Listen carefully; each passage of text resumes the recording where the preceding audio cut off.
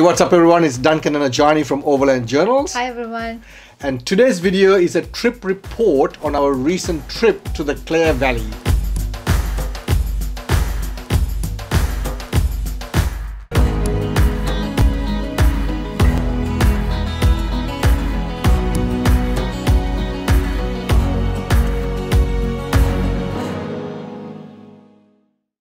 Welcome back everyone.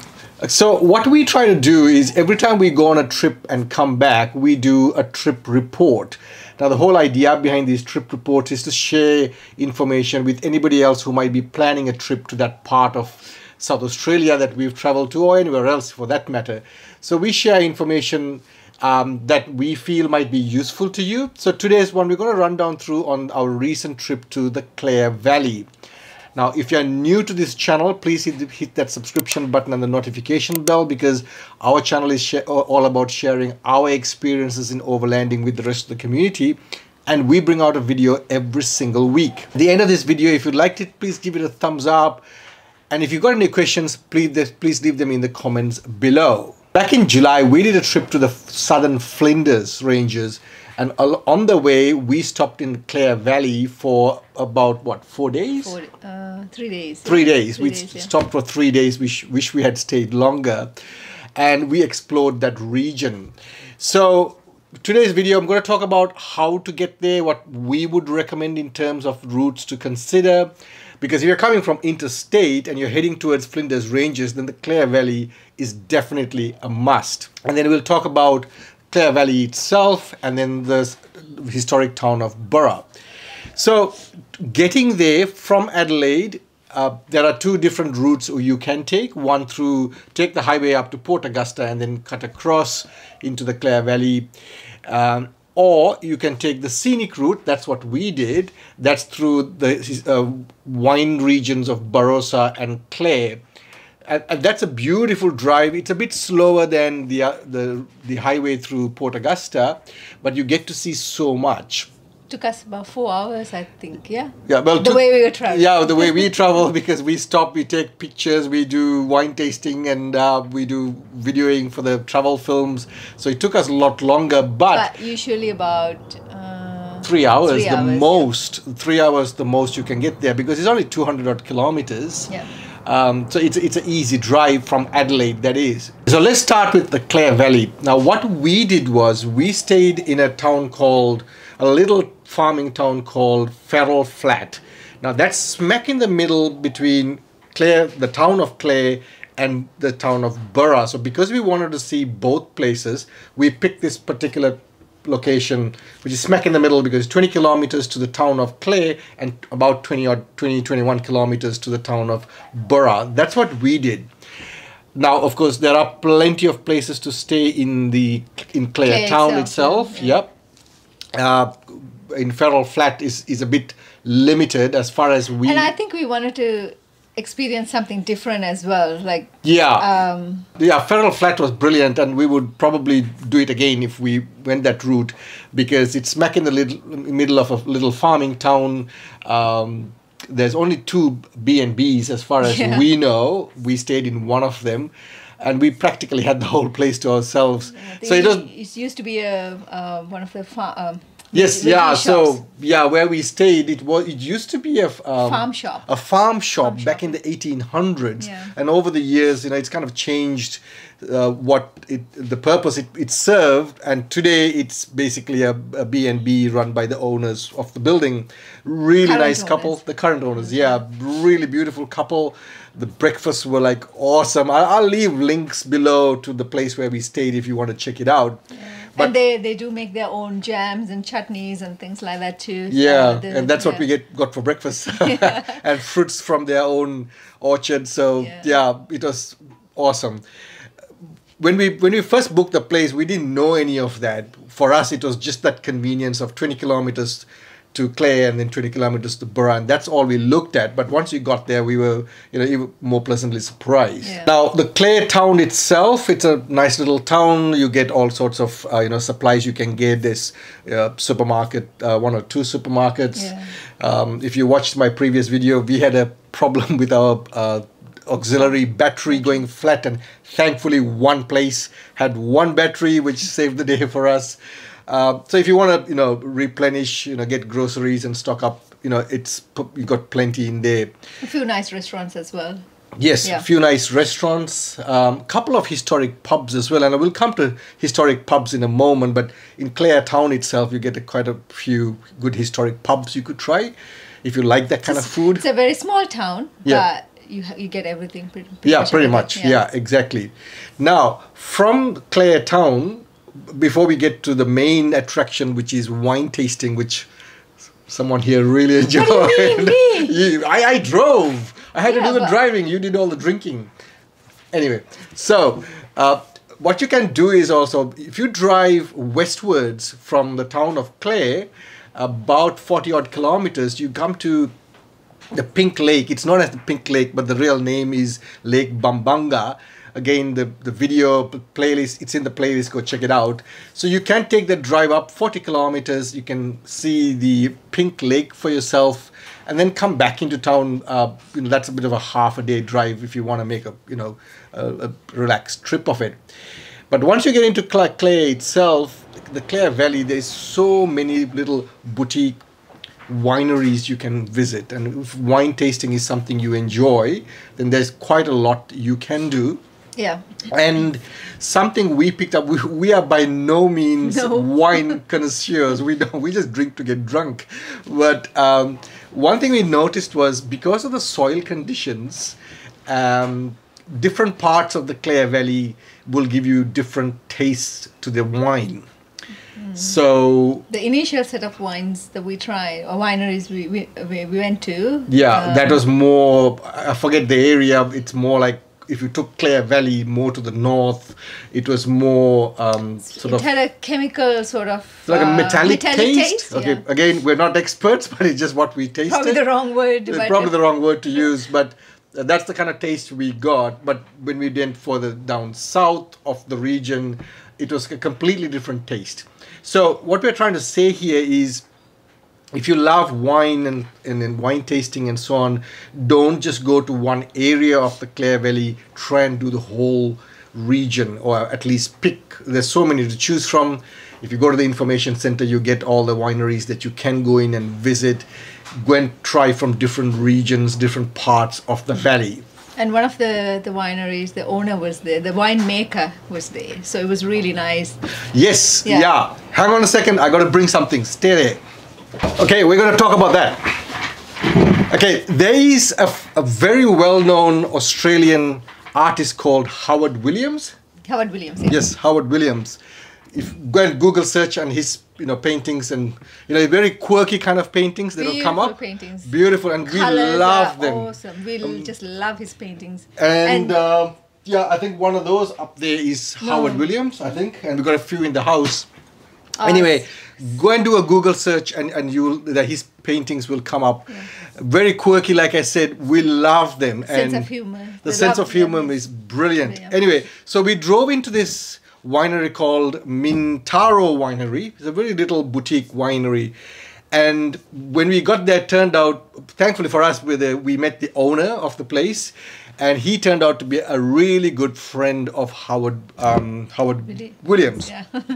And he's got a range of wines where the label is Howard Williams paintings. So we're yet to still open this bottle because we feel we don't want to open it, but it's you can collect this the whole range if you wanted to. I think we just purely bought it because of the artwork. Yeah, we love the artwork. So as you can see, it's so that's one of the reasons we bought this bottle and a few more.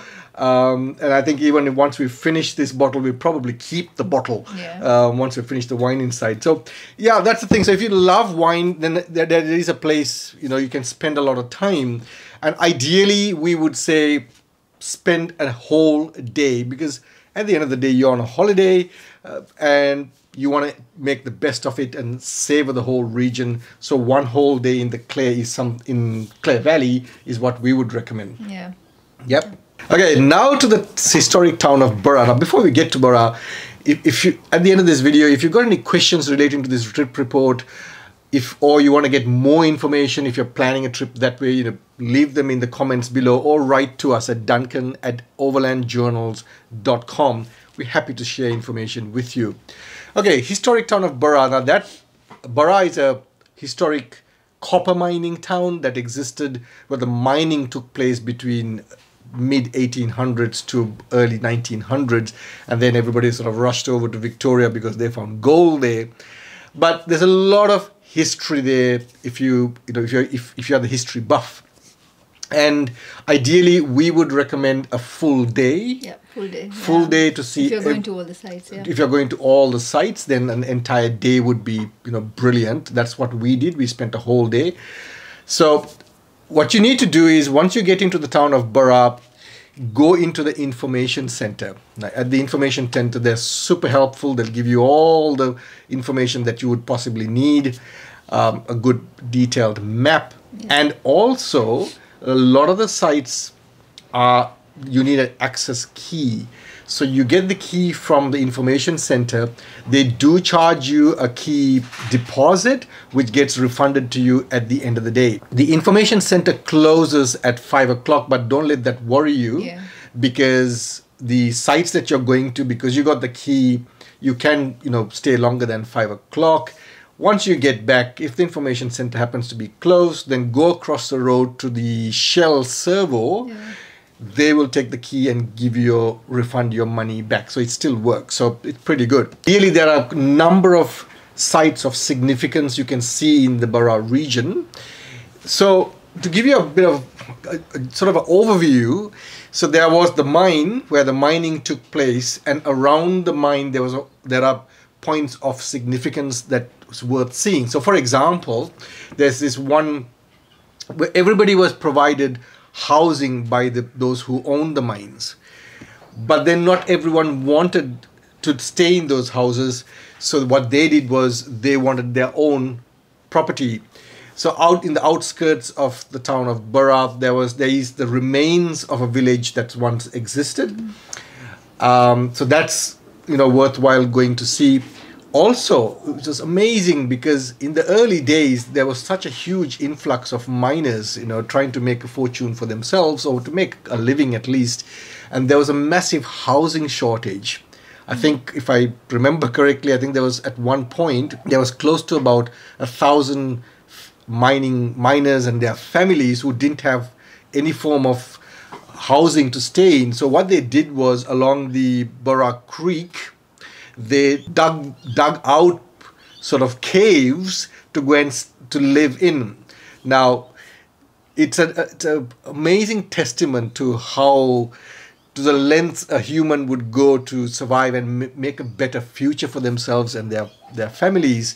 So go take a look at that. Some of those, not all the caves or the dugouts still remain, because over time floods had sort of close them off. However, there's about 4 that's left, and you can go and see them. Take with you a good powerful torch or a headlamp, because you will need, then that'll help you to get to see what was inside. So that's one of many places you can go and see. And then what I would recommend is go and see all these outlying places. There's a couple of museums as well. There's the railway museum. Go and check them all out, and then eventually work your way to the mine itself. Well, that's what we did, because then it all kind of comes together. Okay, well, that's where it was, and that's what all these other areas kind of meant to the mining community. It's up to you how you do it, but this is how we did it. And so eventually when we drove to the mine itself, I think we wanted to spend more time at the mine. Well, that's another thing, because ideally there's so much to see at the mine itself. I would say at least 1 hour, at least 1 hour. Because there's a lot of walking. There's a lot of walking, true. In both places, Clare Valley as well as Burra, if you're into cycling, if you're into hiking, plenty to do there as well. Well, we didn't do any of that because we're not so much into hiking and cycling. We're more four-wheel driving. Again, talking of there's no four-wheel driving tracks as such, because it's tarmac all the way, blacktop. So no four-wheel driving, but you know we still enjoyed it. You can get there in any. You can get there in a car. Oh yeah, any ordinary vehicle. Yeah. It's worthwhile seeing, but we just didn't do cycling and hiking. That's what it is. And then to finish it all off, if you are a rock fan, particularly an Aussie rock fan, then you must go to the site where Midnight Oil had a cover for their album back in, I think, the 80s. That was a picture of a farmhouse, and the farmhouse still exists. Now, ideally, if you go towards sunset or late afternoon as the sun's dropping, these beautiful golden colors paints that entire house and the surrounding meadow with golden light. So if you want to go and see it, I would say go towards late afternoon as the sun is setting. But I think also September and October Yes. is a nicer, better month Absolutely. because of all the canola flowers. Yes, yeah. So if you plan your trip towards September and around about September. Perhaps early October maybe, but definitely September, that entire field will be stacked with canola flowers. Yeah. So that'll be a beautiful sight, which we didn't get to see because we went back in July. Oh, we wanted to go back. We wanted to go back. Well, as we record this video, we are towards the end of September. It didn't work out, but we might just make a trip anyway. So we'll see how that goes. If you are into food, then you have to try some of the historic pubs because there's quite a number of them.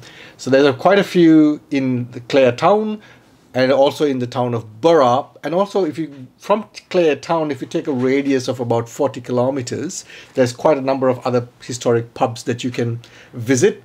We love stopping at these places. It's not just the food, we love food. Big portions. Big portions, yes.